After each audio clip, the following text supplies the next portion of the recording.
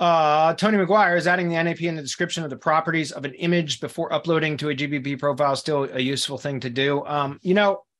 I still do it just because it's just part of the SOPs that, my team does. It only takes a few minutes, so we still do it. For years, people have said that doesn't work anymore. For me, it's a small thing to do that takes just a moment. Why not do it? And we've taught there's other ways that you can get kind of more geo-relevance into photos if you upload them to Google Photos first. There's a few things you can do, but anyway, I know there are people out there that for years have said, don't bother.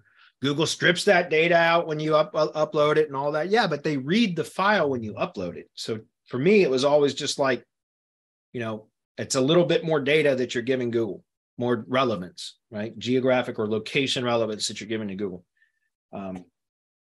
Some people will say, no, it's a waste of time. So that's up to you. We do it because it's a very minor thing to do, and it's just part of our SOP. So.